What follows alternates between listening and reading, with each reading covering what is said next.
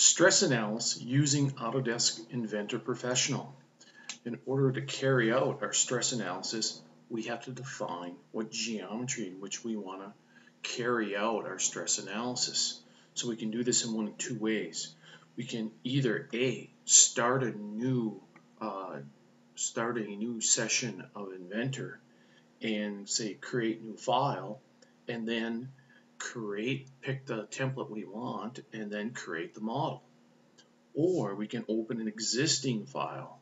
So we can go up to open and open up a file, and then once we have either the file opened up or the file created, we need to go to our environments tab.